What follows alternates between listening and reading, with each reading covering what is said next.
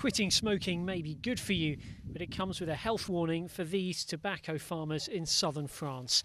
Reforms to Europe's common agricultural policy mean that this industry has just lost millions of euros worth of subsidies. With fewer incentives to grow tobacco and fewer people smoking it, these growers in the Dordogne have now formed a collective to share materials and labour in a desperate drive to recoup costs. Our European subsidies have been taken away, so we'll be down €1 per kilo. It's just not viable anymore. There's no profit margin left to produce tobacco.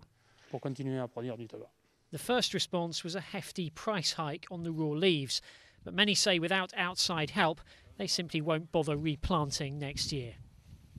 To be honest, it's not just the machinery here which will be in doubt. It's all production, full stop. There are some 2,500 tobacco growers in France, but the industry is thought to support around 10,000 people in all. At this factory, a staff of well over 100 prepares the leaves which will be rolled into cigarettes. We're directly affected. I mean, if tobacco production disappears tomorrow, then we'll disappear with them. All eyes now are on the government. Compensating the growers for lost EU subsidies would cost around €15 million, working out at around 5 cents per pack of cigarettes. Not unreasonable, they say, given that the last tax increase on smoking of 6% raised €700 million for the state.